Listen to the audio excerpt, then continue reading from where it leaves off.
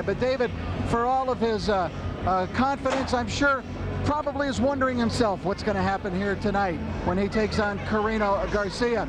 David Reid was probably one of the real brightest prospects of the late 1990s, and he won a world championship. But how will he approach now the new decade?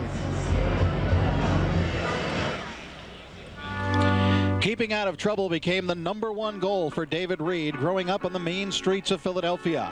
And boxing was his way out, with his sights set on an Olympic gold medal. The 6-time U.S. National Amateur Champion went on to become the only American boxer to win gold in Atlanta. In 1997, the 23-year-old went pro, trying to recapture the legacy of great Philadelphia fighters gone by. And Reid quickly lived up to his Olympic and amateur accolades, walloping Robert Kuhn in Denver.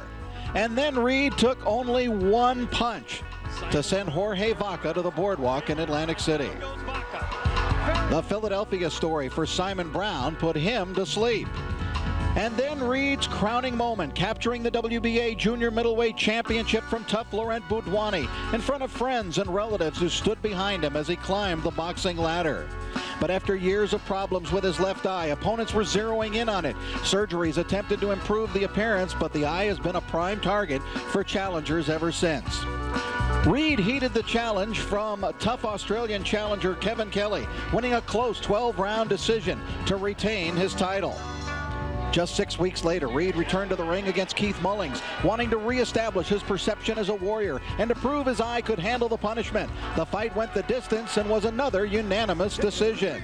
And now the Philadelphia Phenom was primed for a showdown with Felix Trinidad, and he got it. Boy, did he get it. Just 9 months ago, a night he'll never forget. Reid took control, surprising Trinidad with this knockdown punch in the 3rd round.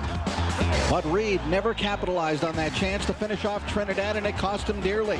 He was leading on all cards after 6 rounds, but in the 7th, Trinidad landed a shot that numbed Reid so long he was still reeling from it 5 rounds later. A punch he'll never forget. Trinidad won the decision, and Reid has been dealing with it since. That fight, I just felt that I just took a chance, and I mean, man, my legs, my hands, everything was just so much faster than Trinidad, and I just decided to take a chance, and it didn't go my way. It just didn't go my way. He returns to the ring for the first time tonight, stronger, more fit, more determined than ever, and for the first time as a middleweight. So the question's now, does Reid still have the ability to become a champion again?